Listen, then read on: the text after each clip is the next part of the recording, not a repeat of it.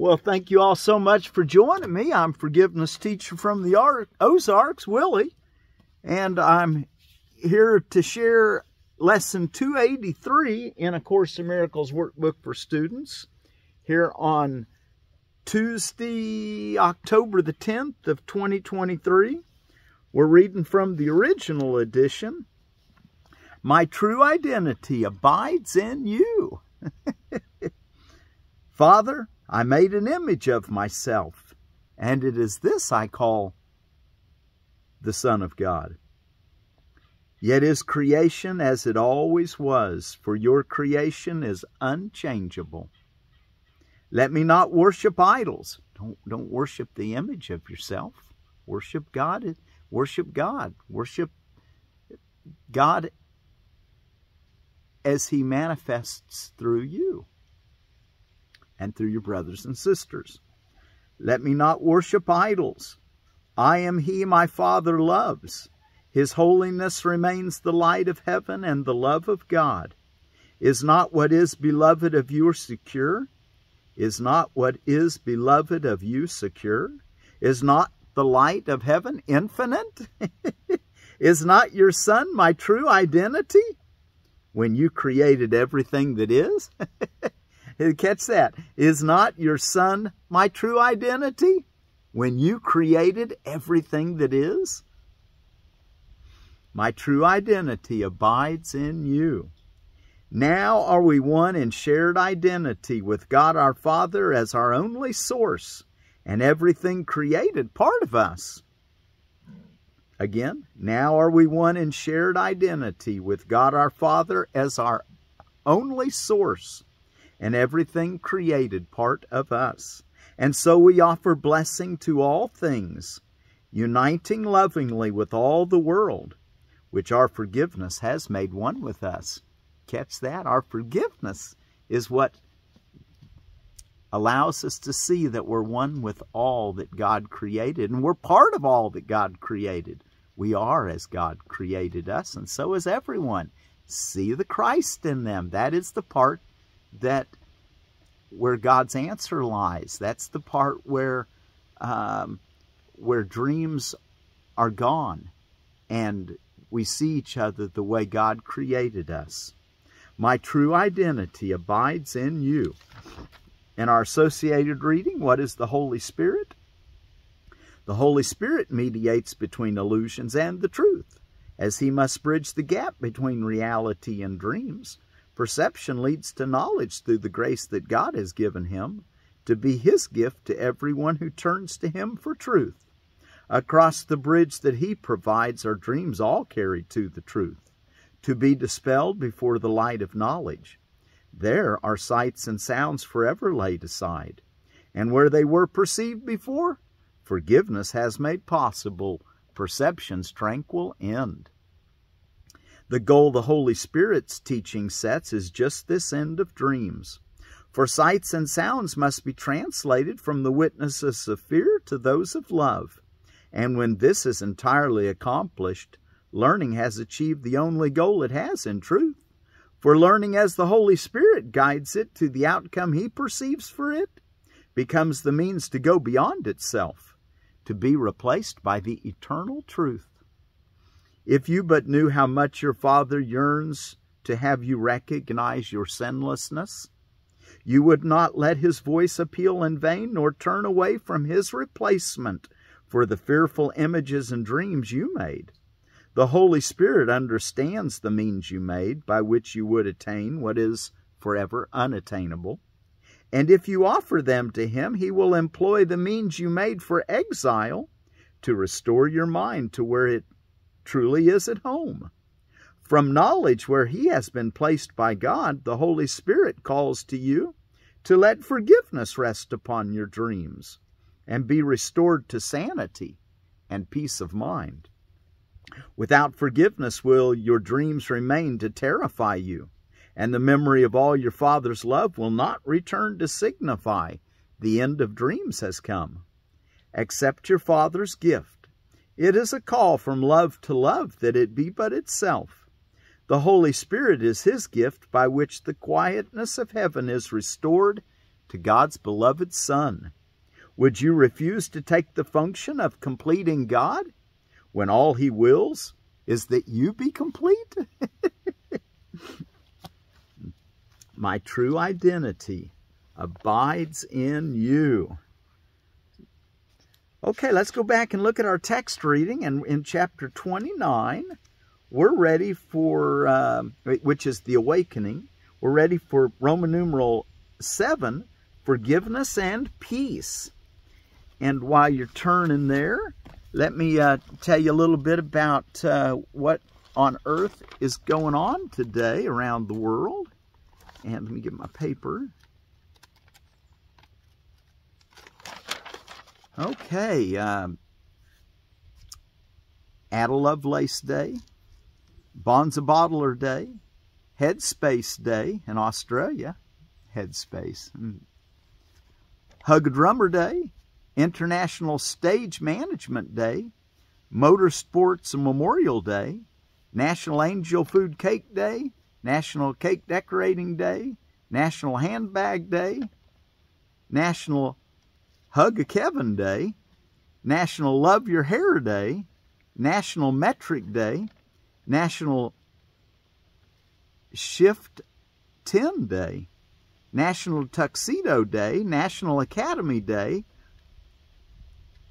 Owner Business Day, Powers of 10 Day, Squid and Cuttlefish Day, World Child Development Day, World Day Against Death Penalty, World Homeless Day, World Hospice and Palliative Care Day, World Mental Health Day, and World Porridge Day.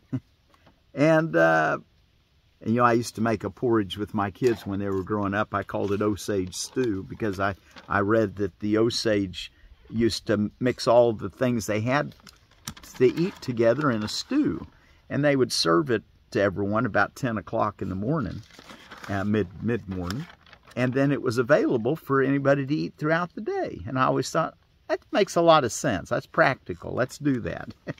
So I had Osage stew when my kids were growing up lots. Bob Gordon Elderberry. Let me tell you about Bob Gordon Elderberry out of ediblelandscaping.com. And the Bob Gordon elderberry is a native elderberry from Missouri. Berries up to 1/4 inch in diameter. It is the leading juice variety. Current commercial cultivation is to cut to the ground in the winter, and flowers and fruits are formed on new canes, producing the same season, zones 3 through 9. That's all the way through the Ozarks here in Missouri. And I may have a Bob Gordon. I'll see if it's got any. I'll see how it looks. I'm not sure it's a Bob Gordon, but I've got a native Missouri elderberry growing. We'll see if we can find it. Okay, let's see. And I've got. I'm sitting right here beside my Malabar spinach. Let me just show it to you. You probably can't really see it. It's kind of vined. It's a vine. See how nice? And let me get a big leaf here. I'm just going to pick one. They're pretty good. They're mucilage, but they, you know, kind of when you chew them up, they get a lot of mucilage, like okra kind of. But it's a good taste. And steamed or fresh, the Malabar spinach is Bacilla alba, is an edible vine in the family Bacillacea. And it grows as a tropical plant all over in Africa and Asia, and it's used very often as a vegetable. So Malabar spinach. So anyway, I just thought I'm sitting here. It's kind of intertwining with my oh yeah, as a matter of fact, I showed you just now here, let me just break a little of this off and show it to you better. I just showed you a sweet potato leaf, which is also edible. And there is your Malabar spinach right there. There's the tip of one of the vines. I've got a nice little crop of them growing right here. Pretty nice little patch right here. Let's see if I can show you a little bit more. See? Anyway, I don't want to take too much time on that, but I did want to show you since I was sitting right beside it. Okay, let's go take a look now in our text reading. And let's be sure to take with us, my true identity abides in you. And our text reading in chapter 29, forgiveness and peace, starting in paragraph 38. How willing are you to forgive your brother? How willing are you to forgive your brother? How much do you desire peace instead of endless strife and misery and pain? How much do you desire peace instead of endless strife and misery and pain? These questions are the same in different forms. Okay, did you catch that? They're the same question. How willing are you to forgive your brother? And how much do you desire peace instead of endless strife and misery and pain? These questions are the same in different form. Forgiveness is your peace, for herein lies the end of separation and the dream of danger and destruction, sin and death, of madness and of murder, grief and loss. This is the sacrifice salvation asks, and gladly offers peace instead of this. So salvation asks for sacrifice, but that word sacrifice is in quotes because it's really no sacrifice. It's just letting go of what you really don't want, like your identity as a son of God, thinking that you, how did he say it in our lesson today, that he says, Father, I made an image of myself, and it is this I call the Son of God. Yet is creation as it always was, for your creation is unchangeable. So forgiveness is your peace, for herein lies the end of separation and the dream of danger and destruction, sin and death, of madness and of murder, grief and loss. This is the sacrifice, and we're going to say it jokingly. It's a joke.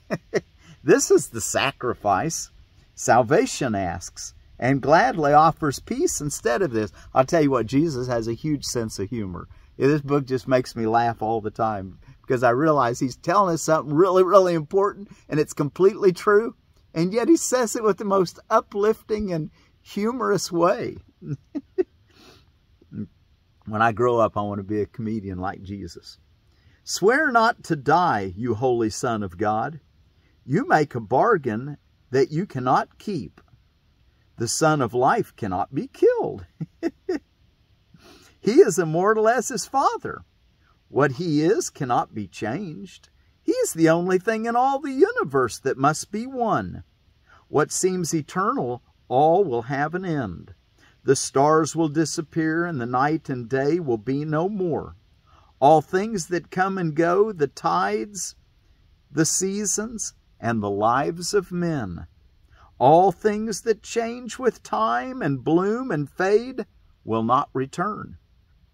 Where time has set an end is not where the eternal is. God's Son can never change by what men made of him. He will be as he was and as he is, for time appointed not his destiny, nor set the hour of his birth and death. Forgiveness will not change him, yet time waits upon forgiveness, that the things of time may disappear, because they have no use. 40. Nothing survives its purpose. If it be conceived to die, then die it must, unless it does not take this purpose as its own. Change is the only thing that can be made a blessing here, where purpose is not fixed, however changeless it appears to be. Think not that you can set a goal unlike God's purpose for you and establish it as changeless and eternal. You can give yourself a purpose that you do not have, but you cannot remove the power to change your mind and see another purpose there. Change is the greatest gift God gave to all that you would make eternal, to ensure that only heaven would not pass away. Catch that. Change is the greatest gift God gave to all that you would make eternal, to ensure that only heaven would not pass away. 41. So we can change our mind, basically. And remember, he talked about learning when we've reached the gate of heaven, when forgiveness has been made complete. Learning has done the only thing it was really intended to do, to help us change our mind, to know that we are still as God created us. Paragraph 41. You were not born to die. You cannot change because your function has been fixed by God. All other goals are set in time and change that time might be preserved, excepting one. Forgiveness does not aim at keeping time, but at ending when it has no use. So all other goals are set in time and change that time might be preserved, except one. Forgiveness does not aim at keeping time, but at its ending when it has no use. Its purpose ended, it is gone, and where it once held seeming sway is now restored the function God established for His Son in full awareness. Time can set no end to its fulfillment, nor its changelessness. There is no death, because the living share the function their Creator gave to them. There is no death. Why? Because the living share the function their Creator gave to them. You were created in the image of life, in the image of love, in the image of God. And you're always going to be that, whether you realize it or not, even though you've made an image that can change and needs to change and will change as you begin to practice forgiveness, as you begin to answer this question wholeheartedly. How willing are you to forgive your brother? How much do you desire peace instead of endless strife and misery and pain? For these questions are the same in different form. So, you were not born to die. You cannot change because your function has been fixed by God. All other goals are set in time and change that time might be preserved, excepting one. Forgiveness does not aim at keeping time, but at its ending when it has no use. Its purpose ended, it is gone, and where it once held seeming sway is now restored the function God established for His Son in full awareness. Time can set no end to its fulfillment, nor its changelessness. There is no death, because the living share the function their Creator gave to them. There is no death, because the living share the function their Creator gave to them. Life's function cannot be to die. It must be life's extension, that it be as one forever and forever without end. And the last paragraph, 42. This world will bind your feet and tie your hands and kill your body, only if you think that it was made to crucify God's Son. For even though it was a dream of death, you need not let it stand for this to you. Let this be changed, and nothing in the world but must be changed as well. For nothing here but is defined as what you see it for. How lovely is the world whose purpose is forgiveness of God's Son. How free from fear, how filled with blessing and with happiness. And what a joyous thing it is to dwell a little while in such a happy place. Nor can it be forgot in such a world. It is a little while till all timelessness comes quietly to take the place of time. Those three sentences in the middle of that paragraph, let's read them again, because this is so important and it's so uplifting here. How lovely is the world whose purpose is forgiveness of God's Son. How lovely is the world. If you're not seeing a lovely world, well, then you're still holding an unforgiveness. Let's practice your forgiveness until beauty comes into focus. How lovely is the world whose purpose is forgiveness of God's Son. How free from fear, how filled with blessing and with happiness. And what a joyous thing it is to dwell a little while in such a happy place. Okay, well, let's go take a look at our lesson again. My true identity abides in you. Father, I made an image of myself, and it is this I call the Son of God. Yet is creation as it always was, for your creation is unchangeable. Let me not worship idols. I am he my Father loves. His holiness remains the light of heaven and the love of God. Is not what is beloved of you secure? Is not the light of heaven infinite? Is not your Son my true identity? When you created everything that is, my true identity abides in you.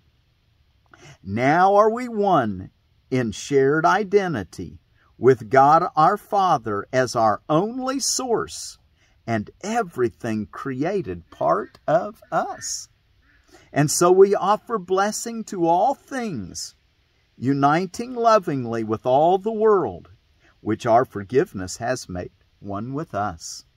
Our forgiveness has made what God created one with us, which is everything. It comes into focus, and we begin to see it as we keep practicing forgiveness. Keep practicing forgiveness. Remember, how willing are you to forgive your brother? And how much do you desire peace instead of endless strife and misery and pain? These questions are the same in different form. Forgiveness is your peace, for herein lies the end of separation and the dream of danger and destruction, sin and death, of madness and of murder, grief and loss. This is the, in quotes, sacrifice salvation asks, and gladly offers peace instead of this. My true identity abides in you. Okay, well, and if you are growing some Malabar spinach, they say you can put that in a vase and it'll sprout roots. You can grow it in the house in the wintertime. I may try that.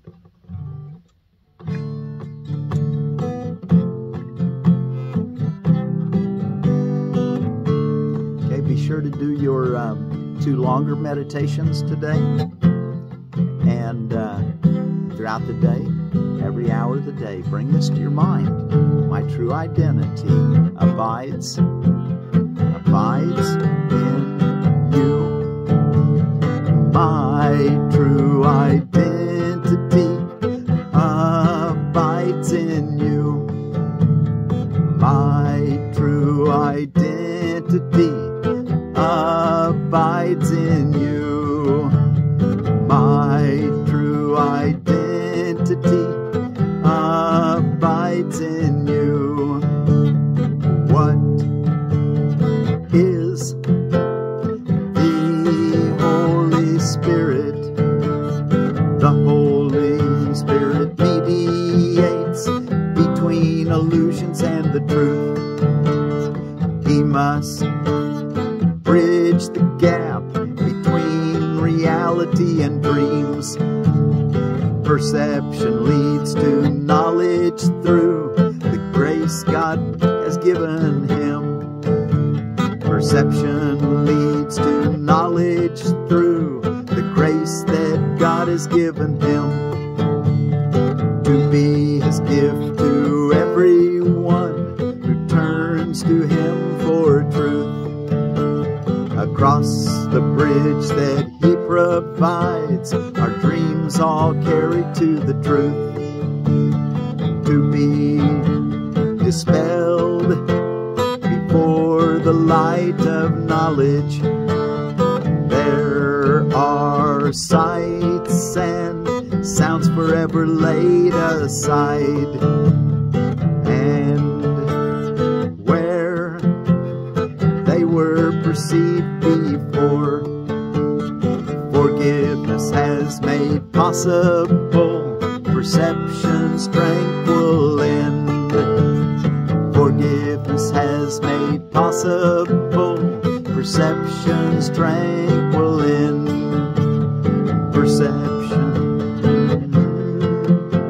Perception's tranquil end. Forgiveness has made possible, perception's tranquil end. Forgiveness has made possible, perception's tranquil end.